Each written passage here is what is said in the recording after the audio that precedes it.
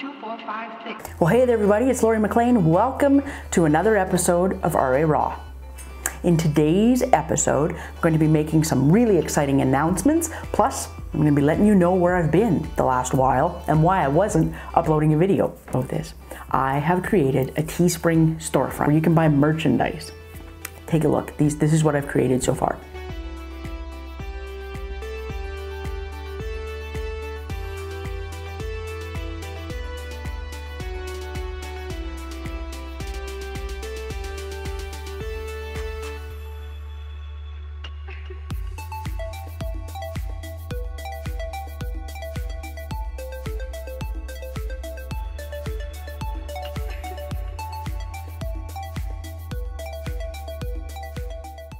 All of these t-shirts and hoodies and sweatshirts are available for shipping anywhere, Europe, Canada, US, in multiple sizes and multiple colors. You know, some kind of fun stuff, like I say, this caution flare t-shirt. I think, you know, I always wanted a shirt that said that on it when I was going through a flare. I always thought, wouldn't it be fantastic if I could just wear a shirt that told people, like, caution, I'm having a flare. So I created it. Now, for the month of February until February 29th, you will receive 10% off of your order by including the code RAW10 at checkout. Now, if you would prefer, there's also a link below that you can click on and it will automatically apply that discount. So head on over to Teespring, take a look at the storefront, and let me know what you think. Second announcement is that I'll be dropping another video every week. Each Tuesday, you will find a video called 2-Minute Tips, where I share with you just short little 2-minute tips on things that I've adapted in my world to make life a little easier. Some of you have asked for hacks, so this is where you're gonna find things like that, is in those 2-minute tip videos. The first one drops next week on February 11th, so be sure to check that out as well. So as many of you know, last week I was unable to upload a video, and that was because I have been fighting a cold. On day 7 of that cold, I ended up hauling my ass to the doctor and getting some help because I knew my body was getting too depleted, that there was no way that I could kick this on my own and that I needed some help. Folks, that was day 7, and honestly, I probably knew by about day 5 that I was gonna need some help, but was crossing my fingers and hoping that it wasn't the case, that my body would rally back.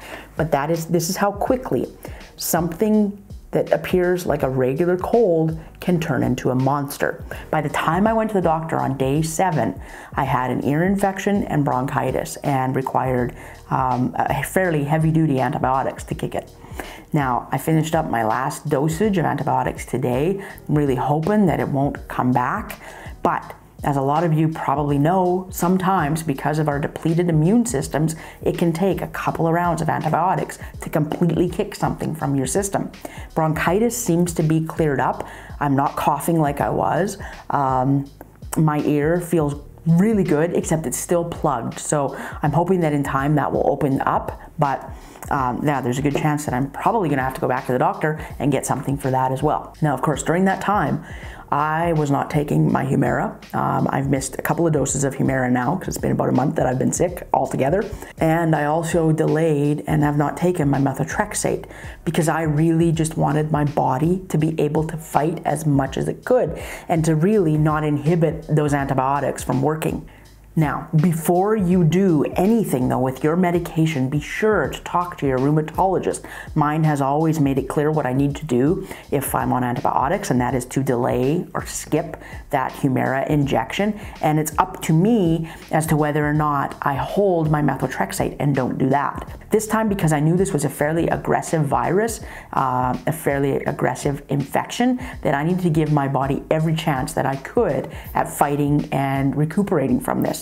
But before you skip anything, if you're not sure what to do, you need to talk to your rheumatologist. It is a must that if you do not feel better within a few days of coming down with something, and especially if you are spiking a fever at any time, you need to go to the doctor.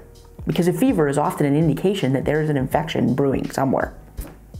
So as I said, I've been taking care of myself, I've been resting, I have been taking in some really good fruits and vegetables, just giving myself that extra boost that is required. For years, I have seen that there is somewhat of a debate over whether or not to take immune boosters if you are on immunosuppressants and if you have rheumatoid arthritis.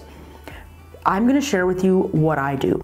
So when I am coming down with a cold, when I'm not feeling great, when I know there's something, I will begin taking vitamin C just to give my immune system a bit of a boost and to help it out. The way I see it is this. If I take vitamin C and my RA flares, at least that's something that I know how to deal with. That is not anything new to me. Dealing with achy joints, stiffness, swelling, I know what to do. I can deal with that. No, I do not do this all the time. I do it when I know I've got something. Because I'm in remission, I don't feel the effects of vitamin C when I take it just in a short dose like that. I imagine if I were to stay on it and take it every day for 365 days a year, that I might notice that my joints become more inflamed. I like to give my immune system that boost to fight off and to rally against whatever might be brewing. And within 5 days, I already had bronchitis and an ear infection from what really was a simple cold virus. But when you're on immunosuppressants, the chance of a secondary infection is increased that much more. At the end of the day, you need to decide what's best for you.